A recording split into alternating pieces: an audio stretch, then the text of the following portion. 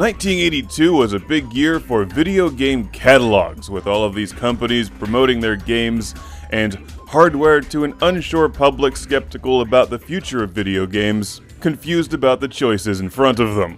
Is this game with blinking dots better than that game with blinking dots? Well, Intellivision's here to tell you that theirs is.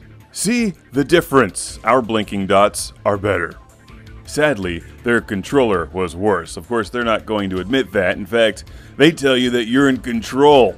Also, Intellivision has quality and value more than conventional video game systems. A nice dig at the Atari 2600. There's actually two versions of this catalog. One of them says voice synthesis module coming soon, the other does not.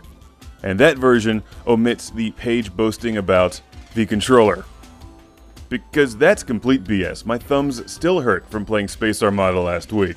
But I've voiced my displeasure about the Intellivision controller over the years. However, I'm quite fond of most of their games, which do feature better graphics than the competing Atari 2600. Sadly, the controller is a major step backwards, but check out the beautiful full-color artwork in the Intellivision Intelligent Television video game catalog, spanning 38 pages.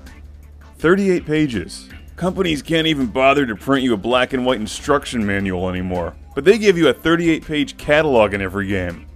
And the artwork's really good. This isn't quite as stylish as something like that Atari 5200 catalog I recently reviewed. That's just a beautiful catalog, also filled with marketing BS.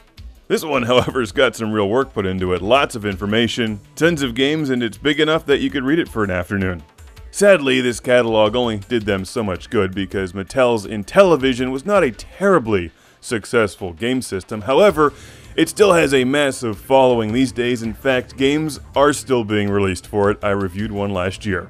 A 2012 release on the Intellivision, which is not in this catalog. That's how time works. But you know what is in this catalog? Lots of sports games. Like half this catalog is sports games. Half this catalog should have been space games. Come on! Those were the best. But you gotta admit, these are pretty good looking games for 1982, and while the Intellivision had or has its issues, it's prone to failure, which is why I recommend the Intellivision 2 now, the 1984 model. There are loads of games available for the Intellivision. Many of them are from third parties like Activision and Magic and Parker Brothers. These are the Mattel brand games. Now, some of you will recognize these as the M-Network games on Atari 2600. Now, here's a nice blast from the past. Who remembers the Electric Company?